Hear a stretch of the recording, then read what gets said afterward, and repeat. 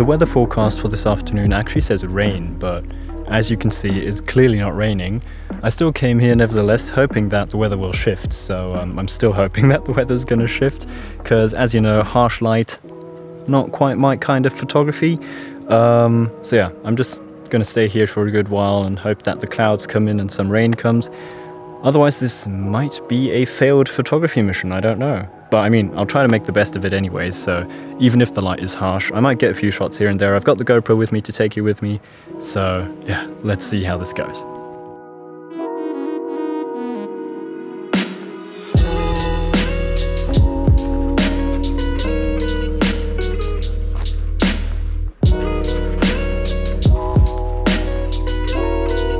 Oh, looks like the clouds are back.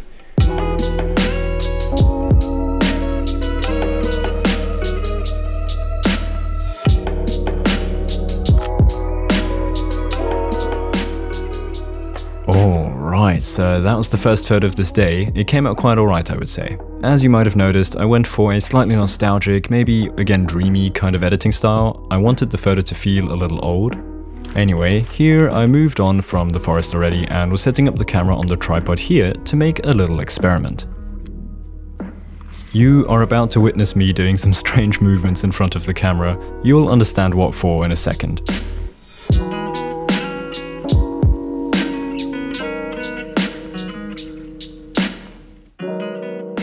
So this is what I was aiming for. I actually took that video that you just saw and exported 5 frames from it to blend them together like this to create this photograph, which I think turned out quite cool. It's pretty interesting.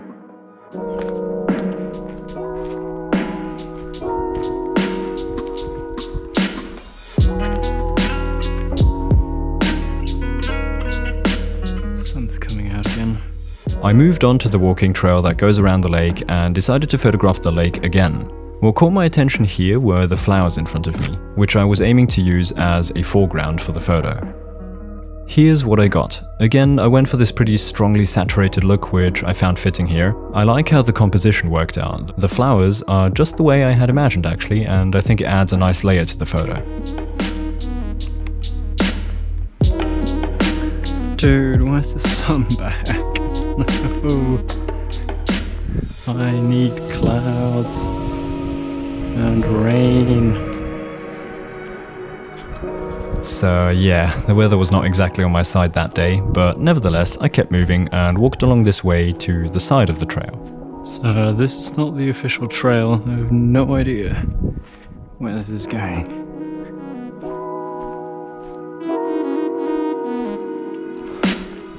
This led me to an open area which looked like a potential photo spot.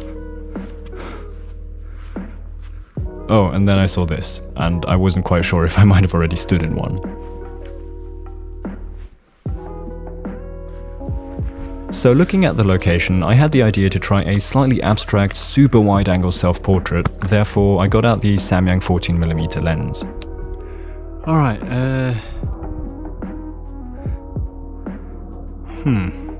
I set up the camera on the tripod to then set a timer and run into frame to make a weird pose. This episode, by the way, is full of weird posing by me. You are about to witness my struggle of getting a self-portrait.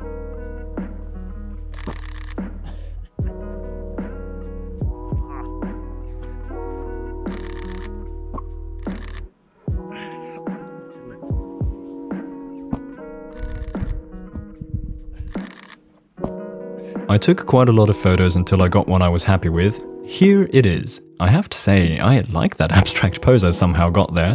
The editing is also slightly abstract. I made it a bit washed out, as you can see. I also made an additional version with the previous frames to create a similar photo as the one at the beginning of this session.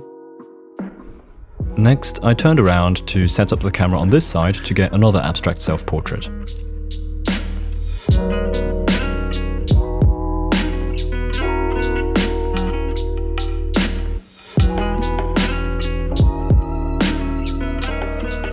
Isn't this artsy? I don't know, I find abstraction always makes things look more artsy, and these photos came out quite alright, but I prefer the first ones I got at this location.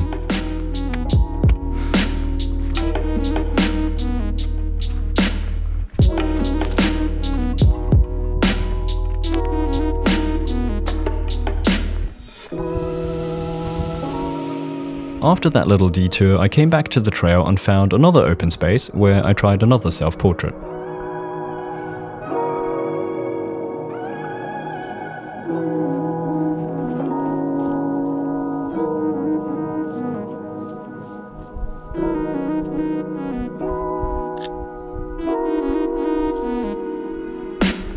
Here they are. I like the photos, but I don't really think they're special or anything. I would love to see this one in rainy weather conditions with low clouds. I think that would make a super post-apocalyptic looking photo. I suppose that's for another day.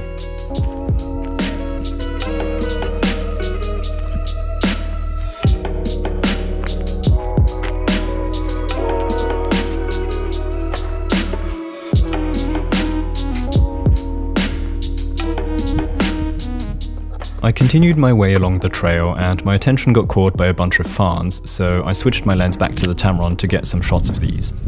Here are the photos, they turned out alright. Right after shooting those, I saw an interesting scene in the distance and got this shot. It doesn't look all that interesting actually. Continuing on the trail, I was coming close to the lake itself and saw these farns everywhere, so I got another shot. I find these plants so aesthetically pleasing. Maybe it's just me, but maybe someone can relate. The photo is a fine addition to my ever-growing collection of farn photos, but not really outstanding or anything.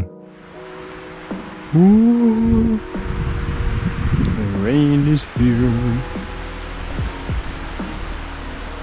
So now, the weather did turn to my side, and conveniently I was right by this shed, which turned out to be a cool photography subject. The two photos are quite alright.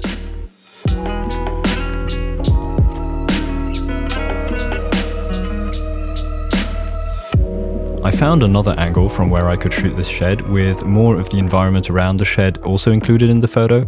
Here's the shot, and I'm fond of this one. I like the multiple layers to this photo, with the shed being the main subject and then also seeing the lake behind it, and the overall stormy mood is of course something I'm liking, as you know me. So yeah, I'm quite happy with this one.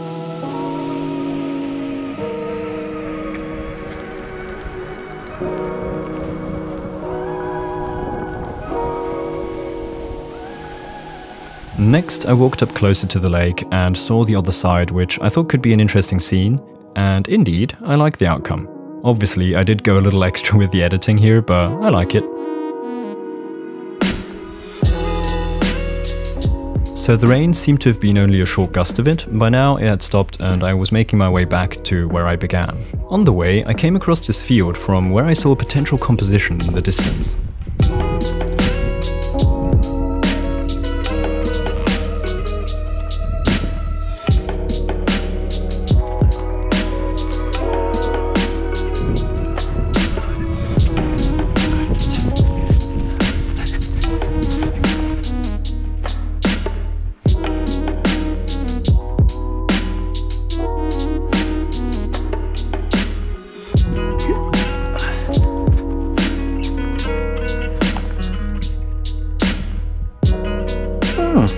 Not where I wanted to stand, but actually looks quite decent.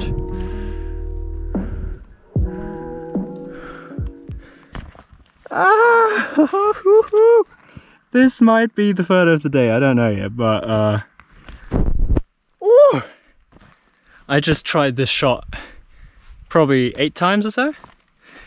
It's quite tiring to run all that way all the time, but oh, am I glad to have done it, because that there is exactly the composition I was trying to get, and the pose is looking quite alright. The other ones are always just almost alright, but not quite right. Ah, that's a good feeling that this shoot was now officially worth it.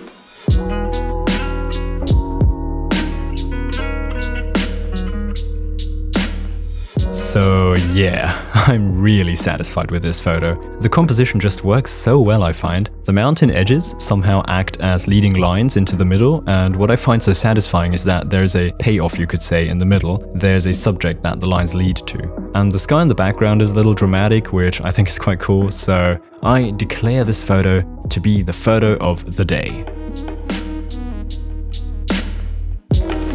So on my way back to the car to head home, I came across one more potential photo spot. I found this wide open field here and I was thinking of getting a slow shutter photo of me walking through an entirely green frame. I set up the camera on the tripod, set a timer, and then ran off into the distance, into the wet field, getting my feet absolutely soaked and hoping that I'm in frame.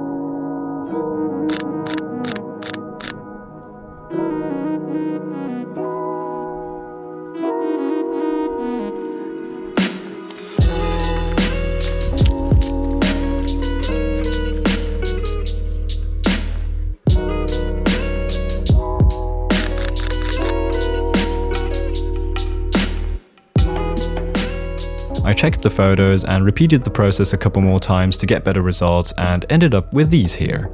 I like the minimalism of the photos and also the abstract look of the slow shutter. I also edited a version in which I combined multiple photos. This also came out quite cool, I think. Those were the last photos of the day. After shooting those, I walked back to the car and headed home.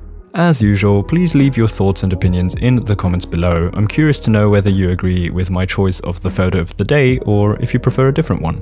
I hope you enjoyed this episode and maybe I could possibly inspire you to go out and do some photography yourself, maybe also go a little experimental like I did here. Anyway, if you enjoyed it, I'd appreciate you leaving a like. It helps me and my channel out to grow a little bigger. Consider subscribing if you haven't yet, and I hope to see you again next week in the next video. Until then, goodbye.